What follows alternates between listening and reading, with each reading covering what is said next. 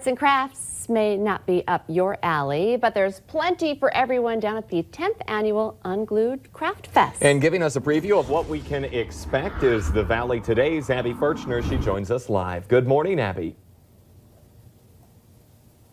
Good morning, Lisa and Jordan. I'm here with Ashley Morgan. And Ashley, this weekend's a big weekend for Unglued. You guys are having your 10th anniversary for Craft Fest. And I know there's going to be a lot of new vendors there. How many new vendors are there going to be?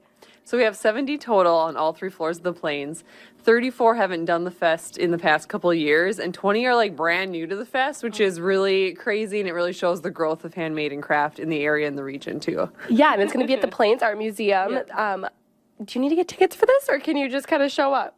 Yeah, so Friday night tomorrow is our craft preview party, and we've been doing that for a while where that's a ticketed night. It's $15 through 11 o'clock tonight, and then it's just available at the door for $25.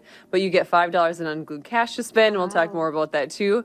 But Saturday is totally free admission, and so it's a full day of creativity where you can connect with all these makers and their amazing products, as well as get creative yourself too. Yeah, and I want to talk about some of these products because these are some of the new vendors that are going to be there. So what do we have? Kind of.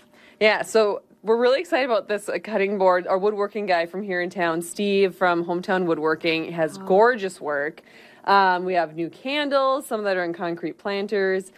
We have a new vendor who's going to be doing custom perler bead people. I remember when these were so popular. When I was like younger, I was obsessed with them. This is you. Oh my gosh. Isn't that fun? So and then like a custom cross stitch of your family.